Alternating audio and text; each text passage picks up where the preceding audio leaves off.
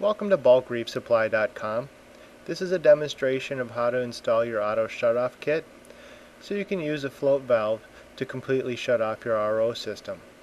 For this project you'll need three things: an auto shutoff valve, a check valve, and a float switch. Most RO systems are plumbed exactly like this one, however they can have subtle changes. As long as you know what each line is doing, this installation can be adjusted for any system. For example, the RO canister might be flipped around. Locate the hose that's coming out of your last carbon stage and flows directly into the RO canister. In our systems, this will be the red line. The water then exits the RO canister in two forms. The first is the wastewater, which typically has a flow restrictor cylinder on it. In our systems it's black, and also as the new purified water coming out of the blue line. The next step is to install the check valve on your purified water line. You can do this pretty close to the 90. Pick up your check valve and locate the arrow that indicates the flow direction. You want this to be going away from the RO canister. Use a push connect fitting, simply slide it on. The purpose of the check valve is to allow water to only flow in one direction so the auto shutoff unit can build up the proper pressure. Next we'll install the auto shutoff valve.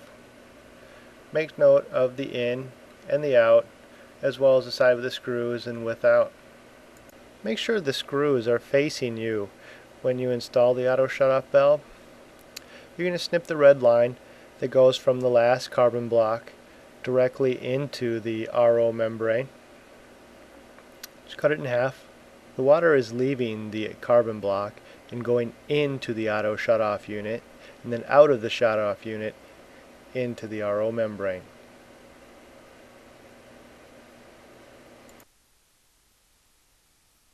Next you're going to snip the purified water line that comes out of the RO system. Make sure to do it after the check valve you installed. Again, it goes into the in, and the other tube goes into the out. The last step is to install the float valve itself. Take your purified water line and locate the end. Unscrew the cap, place onto the water line, insert into the float valve, and screw down tight. Many people are curious why you need the auto shutoff valve and what it does. There are two reasons. The first is because the float valve itself isn't designed to stand up against your home's full water pressure. And the second is because without the auto shutoff valve, even if the float valve were to go up, water would still rush out of the black wastewater line.